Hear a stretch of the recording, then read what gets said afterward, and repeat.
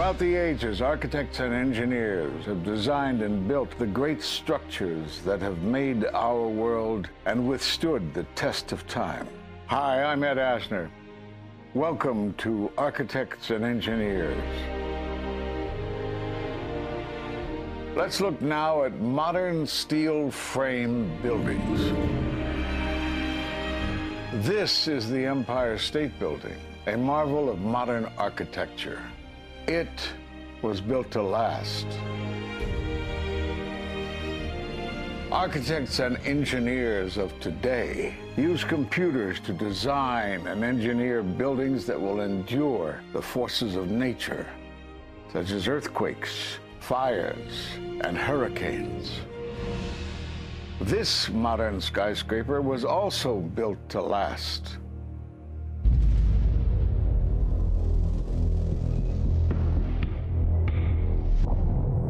We've seen buildings completely destroyed like this before, but only when done intentionally.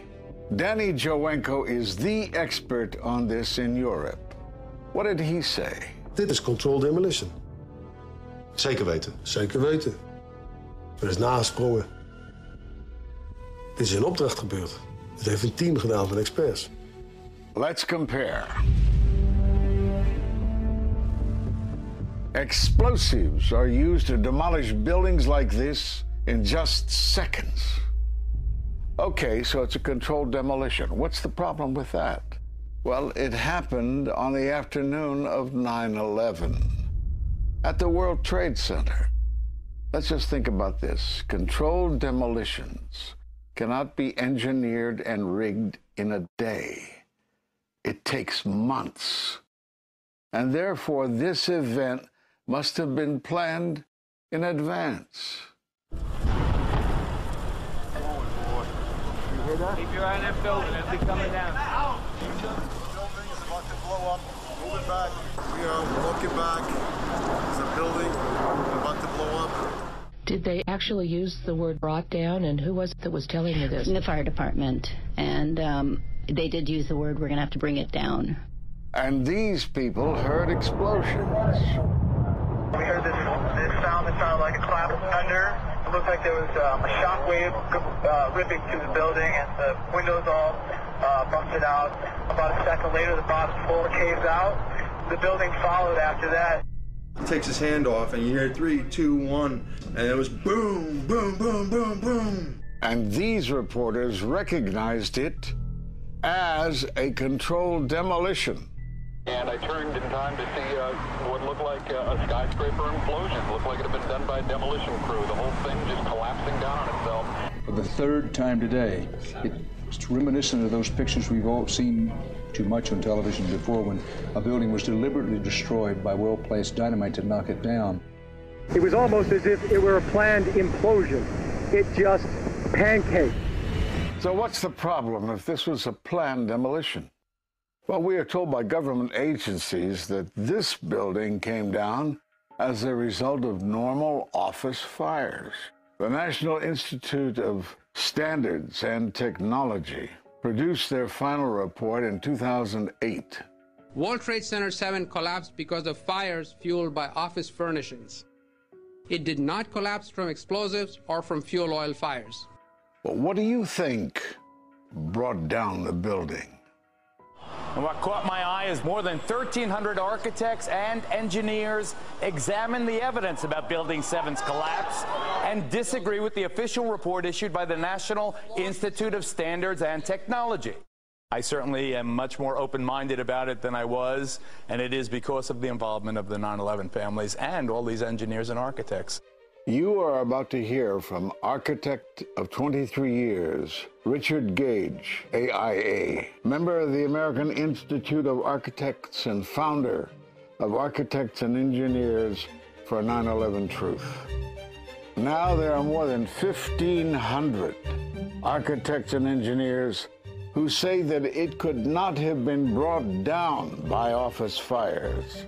They are backed by 9/11 family members who are calling for an independent, unbiased investigation. I'm Richard Gage.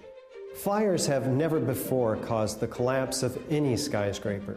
even though there are numerous examples of much hotter, larger, and longer-lasting fires in these buildings. And in the case of Building 7, the fire that NIST said started the collapse had actually burned out over an hour before. It could not have caused the collapse, as NIST claims. Yet this 47-story, modern steel-frame skyscraper, which was not hit by an airplane, collapses mostly into its own footprint like a house of cards, as fast as a bowling ball falling off the side of the building, in just under 7 seconds. Listen to the experts. Building number 7 descended in free fall for the first 100 feet, which means that there was absolutely no resistance to the descent whatsoever. NIST has admitted it went into free fall for 8 stories. And going from motionless to free fall instantly, that's a bothersome part of the puzzle because NIST never explained it. We've got a building that came down in its own footprint, so all of the columns really needed to be severed at the same time in order for that structure to fall the way that we saw. The symmetry is the smoking gun. The whole building completely comes down in one continuous motion. There couldn't have been any structural resistance. According to NIST, the failure occurred at column 79 on level 12. They're talking about a single columnar collapse or failure that resulted in a total collapse of the building. It is possible that you could have a local failure as a result of a connection failing. But the likelihood of that failure dragging the entire building in such a fashion that all the columns would fail at the same time is an impossibility. Impossibility? Yes. What I saw, it was a classic implosion. The center of the core, the penthouse area, starts to move first, and then the building follows along with it. I'd like to know why NIST excluded the document from FEMA in Appendix C that documented the evidence of melting steel. Why is this forensic evidence not being included in the report? In an office fire, you cannot generate enough heat to melt steel. And yet we have evidence of molten iron. R.J. Lee Company, USGS, and Dr. Stephen Jones's work, all three separately found these microspheres. In the dust, we found what we characterize as unreacted thermitic material in the shape of some very tiny red-gray chips, which have different properties, and in the reaction they produce molten iron, which is the prime indication of a thermitic reaction. And such a reaction can be used to destroy steel structures.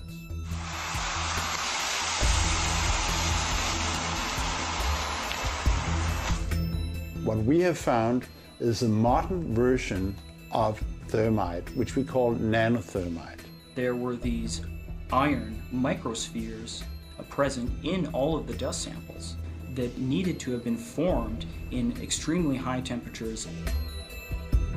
I've independently seen thermitic activity within 2 separate independent samples of World Trade Center dust. My contention, based on finding thermite residue in the dust, is that it happened before. It didn't happen after in the fires that ensued in the rubble pile afterwards. All the characteristics of the microspheres tell me that thermite was involved in melting those steel beams.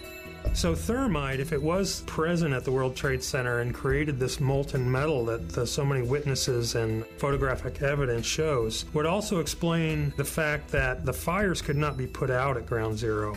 The only thing that is consistent with all of the evidence that we have that could cause such a thing is the use of thermite to cut through the steel. You'd get down below and you'd see molten steel running down the channel rails. Like you're in a foundry. Yeah. Like lava. Like it was lava. From a volcano. Well, the manual gets into thermite, and if it says if you have melted steel or concrete, which we had on 9/11. We should test for it. It's this fused element of steel, molten steel and concrete and all of these things all fused by the heat into one single element. We're asking for an investigation that follows national standards. There's no excuse to not test for this. If terrorists used explosives in 93, why didn't we test for them? If all these witnesses heard explosions, why aren't we testing for them? NIST concedes that they found no evidence for explosives. So then we asked them, well, did you look? And they said, no, we did not look for explosives or residues of explosives. So the preconceived notion of NIST is that there's no evidence for explosives, and so there's no point in looking.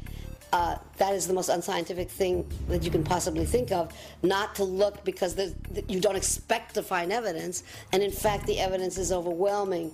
They state these conclusions for which there's virtually no evidence, and then they ignore conclusions that can be drawn from the evidence.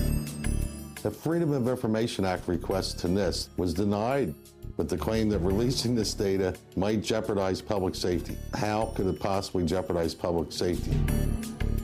The destruction of evidence was a criminal act in itself. It was already being carted away and destroyed when the FEMA investigators got there about a month after September 11th. You can't do science when you are deprived of the evidence and when your hypothesis is the least valid instead of the most likely. When the most likely hypothesis in the case of Building 7 wasn't even mentioned.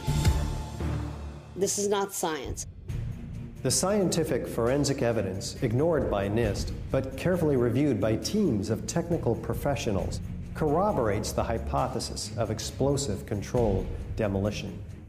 We've traveled to 21 foreign countries and 32 American cities, bringing this evidence to the attention of the public.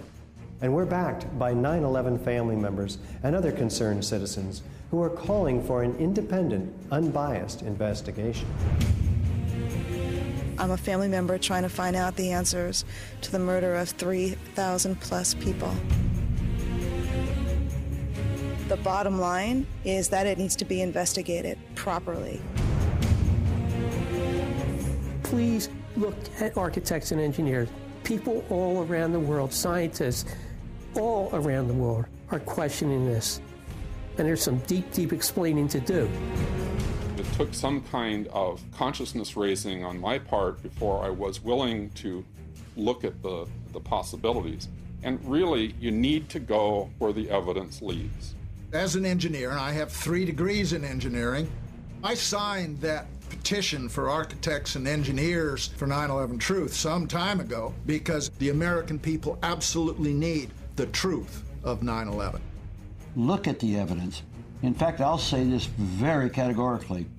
Any reasonable person who looks at the evidence that's been brought forward has got to come away with the feeling that something has to be done, a real investigation has to be put forward.